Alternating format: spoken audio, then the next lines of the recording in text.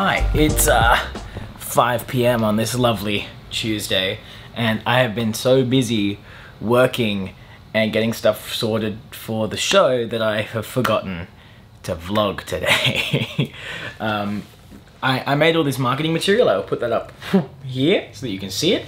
Very, very happy with that marketing material. I think it's very funny in the dumbest possible way. I also got a bunch of pre-orders done for the shirts, which is awesome. And I've planned out my actual system for how I'm gonna have everything look on the show. I'm gonna work for a little bit more, and I'm about to go do my last ever life drawing thing with Studio Maverick before I leave in 2 weeks, which is crazy. Really quickly though, I want to talk about my process in how I put together this solo show business. Putting together a solo show is one of those things that I feel like a lot of, not only photographers, but artists in general really aspire to. And it's one of those things where I was kind of like, screw it, we're just gonna do it. I think that's one of the things that holds people back the most in doing it in the first place, is not having that initial incentive to be like, screw it, I'm just gonna do it. But here's what I did. This is the 3 things that I did to actually physically create a show. First thing was finding a venue. Thankfully, I work out of here at VentSpace, so I got resident discount to book the venue, and it makes it way easier for me because all my stuff is already here and I can just bring it downstairs and install. Easy. Number 1 done. Number 2 was actually deciding what I'm going to exhibit.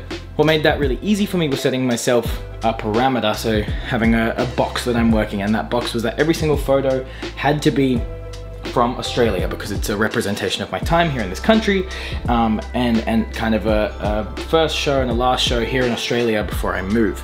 So that was that box, that was that parameter that I gave myself, and that made it way easier for me to choose photos. I think I have somewhere around 27, 28 photos ready for display.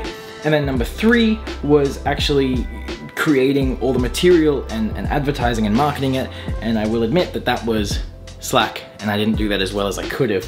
But this event is mostly for the people that I know personally and people that they know personally, so really ultimately, like, it wasn't really the biggest focus for me, but having a poster and making some quick Instagram posts and just plugging it on my story constantly to the people that I know personally has been the most advantageous thing. And I'm estimating anywhere between 80 to 100 people to be coming on the actual night, which is a very large number of people to be in a room physically looking at things. And it's a solo show, so it's only my things, and that's terrifying but also incredibly exciting, and I really, really hope people buy things.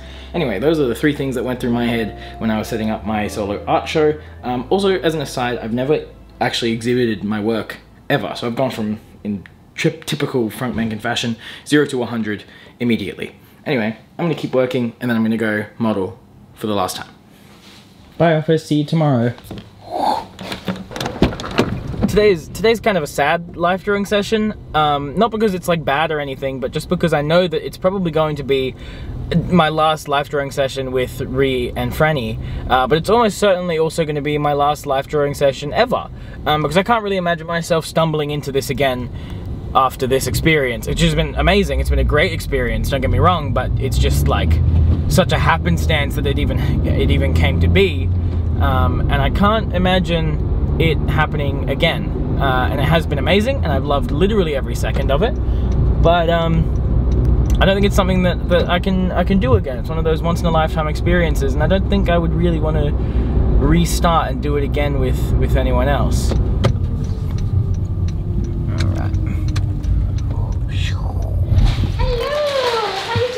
I'm good, how are you? Yeah. I tied my hair up for today's session so that I don't have to deal with it. I'm a bit sick of it today because it's so hot. Look at all these peoples.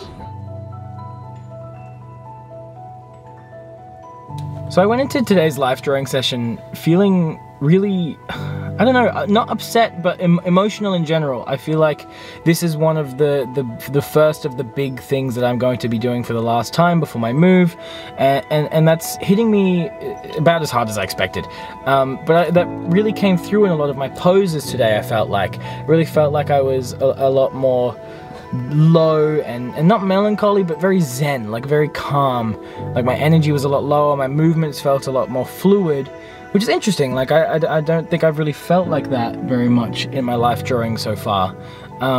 But it felt really good, and it felt like a really nice release for those emotions and those feelings in a way that I don't think I could quite express in the same way if I was just talking about it. But the session was really good, it was lovely, and everyone that I knew was there, and it was amazing, and there were some incredible drawings of me, like genuinely some stupidly good stuff, and it all felt really good, and I feel like that's really what I needed at this point in my week journey, just life. Okay, all done. Leaving now. Bye, love you, bye. Thank you.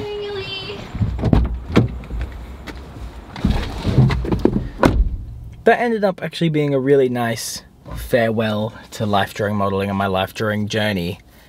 Everyone there was people that had either drawn me before, or that I knew already, or that I'd met once before, I'd seen online or something like that. So it was just a really nice community vibe, and I really felt like everyone was there for the right reasons, and it was just really nice. It just felt really good and wholesome, and like a good little send-off for something that has very quickly become very important and integral to my life, but also something that I think I'm ready to let go of.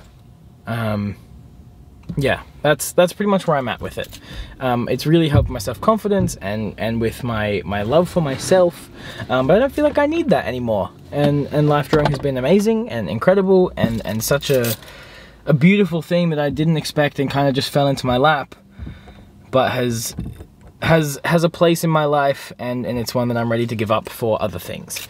So that felt really pretentious and wanky, but I really hope that you understood what I meant. Anyway, that's it. Vlog over. I'm very, very tired for some reason. Very like emotional, I think. But I'll see you tomorrow. Goodbye. Okay, wait, I totally lied. Vlog isn't over yet.